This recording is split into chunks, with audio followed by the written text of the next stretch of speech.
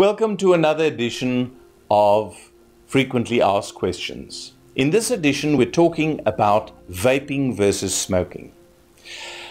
I want to immediately refer you to an article written by Dr. Cecilia Roberts about vaping and smoking versus diving. The short answer is this: vaping is better than smoking, and if you can't quit smoking, yes, it is safer to vape. However, there is evidence that vaping causes damage to the lungs, including honeycombing of the lungs, that would pose a significant risk in relation to diving. So do not be under the impression that vaping is safe. If you can't quit smoking though, vaping is a better alternative, but it is best to do neither.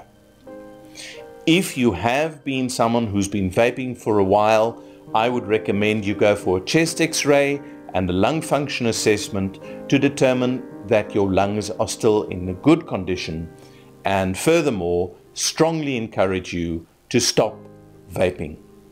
It's not good for diving, nor is smoking, of course, and therefore the safest thing to do would be to quit altogether.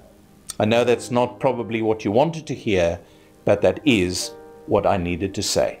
Until next time, safe diving.